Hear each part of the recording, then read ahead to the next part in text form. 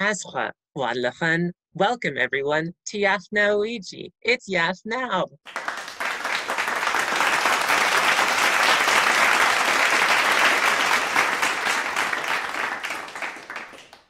Today, we have the privilege of meeting with Leah Dorion, a Metis artist living in Kistapinanihk, Cree Metis territory, now known as Prince Albert. This territory is located along the North Saskatchewan River. Leah, tell us more about yourself. Well, I'm really happy that I live where I do. I'm so close to the beautiful North Saskatchewan River. I have River Metis heritage, and my family has lived along this river system for so many generations. Our trade history roots as Metis people. We were always moving along that river all 4 seasons, you know, canoe in the summer, dog team in the winter. And my dad grew up in Cumberland House, Saskatchewan, running a dog team, working a trap line. And then he moved to Prince Albert later in his life with the construction industry. So he was a good, hardworking Metis man, loved the land, became a carpenter. And so we've always had a home near the North Saskatchewan River, and I've been around building and construction and making things my entire life. Wow. Well, howa for sharing that, and howa for being here with us today. Let's see one of the first pieces you're willing to share with us today. I do. I've got a little backdrop back here. I might even just, pardon me, move it a little closer. This is my, see the size of this.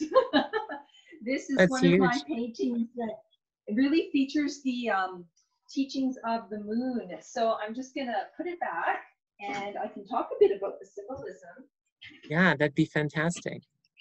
I just wanted people to get the sheer size in relationship to me of the actual painting.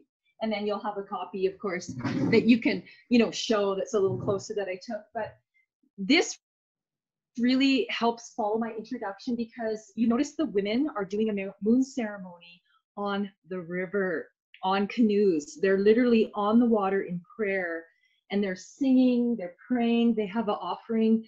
We do a lot of clay pottery because of the river mud. And so there's a little girl holding the offering vessel, clay pot.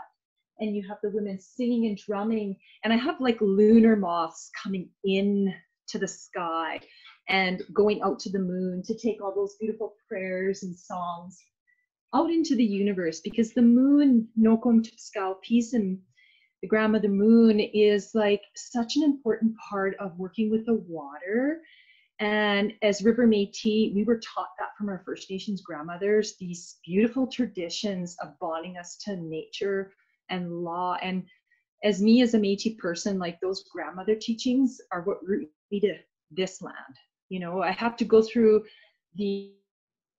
you know, it was women who made us Metis, like the Indigenous women to the land here. You know, the men came from other places, but it's the grandmothers that birthed us. So we're very matriarchal and woman-centered as Metis people in our earliest generations.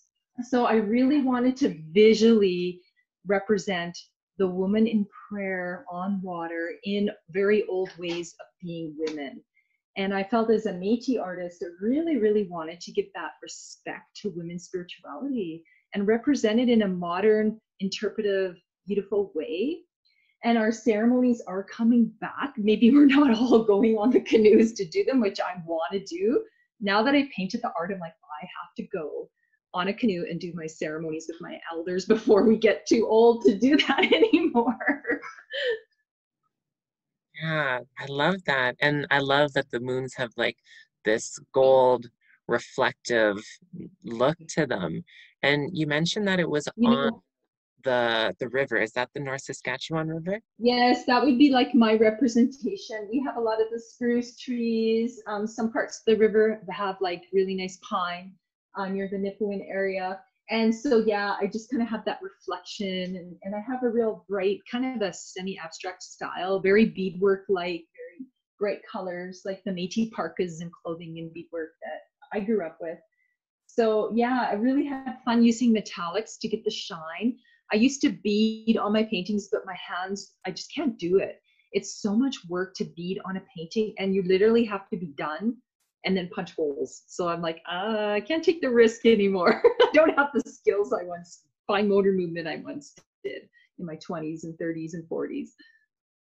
Oh, well, it's stunning. And this is one of your complete pieces, correct? Yes, it's actually complete. I'm happy with it. I'm ready for it to go into a larger body of work. I have an art show featuring 13 moon teachings. My elder in my life, Auntie Elsie, was the guiding elder behind this art show. It was so fun because my Auntie Elsie, she actually really does the traditional, but she really allows us contemporary women to interpret so things stay alive and growing and creative, which I'm like, wow, what a wonderful woman. You know, she'll be 80 right away. And she's like so open to women's creativity to keep things creative, changing, but still rooted in truth and tradition. That's great. And your second piece, I think I remember you saying it was an in progress piece, which I'm excited. It is. I'll move it closer. Don't mind me, everybody. See how good I can do this. Can you see it a little better? Yeah, that looks great. Anyway, okay.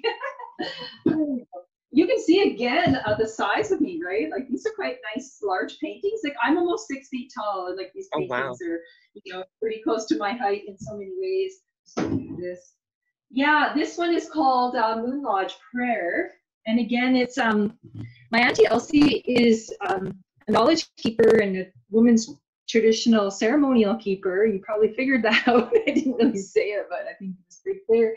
And she's the one who does all the moon ceremonies. She does all the coming of age ceremonies, all the traditional naming ceremonies, and she does all that beautiful bundle, helping our women and then the nieces and the new grandchildren. And this is an actual representation of our coming back to the Moon Lodge to help, you know, women have that time out from society. We used to have like every month women going into their lodges, you know, doing that meditation and self-care. And I decided, well, I want to represent our little prayer lodges, our meditative prayer lodges, and just show how it helps us be well and medicine and connects us to the moon, and that we have a monthly cycle of being well. And because I only came to it later in my life, Auntie took years to acquire those ceremonies, and she didn't have the earn them till I was older. So I missed all those early stages. I would have a little girl. I didn't get all those ceremonies. So it's kind of been the newer generation in our family communities getting them. But me, it was kind of like the colonial gap, you know. And God bless Auntie for going and getting that stuff like at a later age and bringing it back, you know. Beautiful, beautiful gift to the community, the family, and the region. Yeah, that is a beautiful gift. I'm curious about what I'm seeing in there. So I'm seeing bears in the moon. I assume those are bears. Are they bears? And then they're bears. Right. And I know that there's bears in the ground, and the three women in the center, the one in the very middle, she has like a connection going into the ground with the bears, and the two on the outside have what I assume would be staffs. Is there a different name for those? Yeah, like staffs? Different moving staffs to just really channel and bring kind of the earth and moon energy together. I had to try to represent the interplay of the moon with the earth and how we are like on the surface where they flow between us women. So I'm like, okay, dig deeply. How can you visually represent that interplay of earth energy and moon energy? And so I had to really be creative using like the swirls, and you'll notice the connections. Like the bears are so earth connected medicine, but there's also, we have some of our moons are named after the bear. So this would be like the bear moon, and then all the teachings. So I have the two connections, the bear moon to the earth, little bears in the earth, and I have like the lodge there, the fasting lodges, and I do have butterfly symbolism for that female, you know, cyclical representation of women always being in cycles, always in cycles. You can really see the connections in this piece. You're clearly demonstrating how all of these beautiful things are connected and in reciprocal relationships with each other, right? I love that. Thank you. I love balance, and I like the twos. Like things in twos. And I'm really happy with the elder grandmother in the center with the two younger women. Like, you can interpret it any way you want, but I always like having my elders like glued in there and they sandwiched, because there are rocks, there are glue. So right. Great. Well, we have time for another piece, and I know this one is also an in progress one, which I'm excited to see.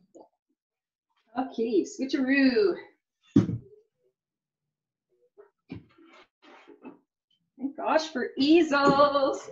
Yes. This one's still got a lot of work to do. The other two are like, the other one's done. This one, the other one I showed you is really close. This is called berry fasting, and this is the coming of age. So there's like still lots of little detail and layers to go. But I have like the strawberries, and because that's a berry, the fasting for from berries for a year is a big part of it. So I really wanted the berry fasting and then breaking fasts, and the role of women to help other young girls come into their womanhood cycle and celebration. So I have lots of like life swirling and love, like hearts, because to me, like, oh my gosh, our young girls need so much love and heart to enter womanhood and not feel the shame and the fear that has been kind of passed down through the colonial traumas that we've had, especially here. We've had a lot of shame-based systems with the church and stuff come through real harshly, and I'm just so done with that shame-based system. So I'm like, I am creating art that's in a space of love and peace and helping girls release any kind of baggage around shame. Beautiful. A question I have, like I keep saying, it's a privilege to see these in progress pieces, and I'm wondering about when do you know when it's done? How do you know when the last detail has been put in and you're like, I'm happy with this. This is how it's supposed to be. That's the artist dilemma, right? Like, when do I back away and not push it too far and wreck everything? I just kind of really use that intuitive, like, it just feels done. There's nothing else I can give. It is complete. I need to birth this and move on.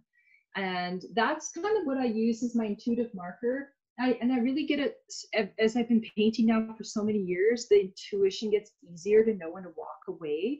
It wasn't always that easy when I was younger painting, but now as I get older, it's like, okay, you're done. I can't do more to you. You go out to the world and grow up. You just wait for the ancestors to tell you you're done. That is good like that. It's easier. It takes the pressure off so much too. Totally. And all the different people, I'm seeing all the different elders and the young woman in the paintings. So when I look at them and when you're drawing in these people, are you thinking of anyone in specific? Like, who are these people to you, and what's your connection to the specific people you're incorporating into these? Yes, I have nieces. I'm a mother of a son, believe it or not. Like, I have a boy, and it's like, but I come from a female-centered family, so like nieces. I have a beautiful younger sister. I've got like big extended family of women, and we're very strong in the women. And it's so all these people are like, when my auntie hosts the ceremonies, and I usually offered her to come here because I have the property. I actually have the place for her so she uses my property as her grounds to do her work that she does, because she travels so much. So it's almost like, having these little people are the intergenerational groups, because Auntie Elsie is like, her ceremonies are so intergenerational. You get all ages out. And I think that's so nice to see with her doing her work, is they're all ages, stages, and all types of background and all sorts of identities, and they're all welcome and they come to her. So I need that kind of multi-age kind of representation to feel good about my art being authentically me. Right. It's like a bunch of different worldviews coming into the same place to exchange knowledges and experiences, right? I'm not trying to change people. I just, this is my own little window. Everybody's got their own window. Like, who am I to tell someone how they should represent their earth? That's not my place. Who am I to tell people how to connect to the moon? They can do that. So it's just my little slice of the pie from my little part of the world and cultural background, how I choose to interpret my interpretation of the moon's effect on women, the earth, and life in general. Oh, wow, that was beautiful and fantastic. I was thinking before we go, we could say what the word is for moon in our indigenous languages. So in Haida, the word for moon is hung. Can our viewers say hung? What's moon in your language, Leah? It is Nokom Tipskal Pisim, which means grandmother night sun. Beautiful. I love that one. That's fantastic. Mhm. Well, I guess in conclusion, we could say goodbye in our languages. In Haida, there's not really a goodbye as we seem to talk about and is common along different indigenous languages, but we can say, I will see you later, which is Ista dang which means I will see you later. And we're in the same at the Cree Michif language is we never say goodbye. We only say we'll see you later. And Kiwapa now, I'll see you later. And it's never say goodbye. It's always see you later, see you soon. Exactly, as it should be. Mm-hmm. Awa again, Leah. It was a great treat. Thank you.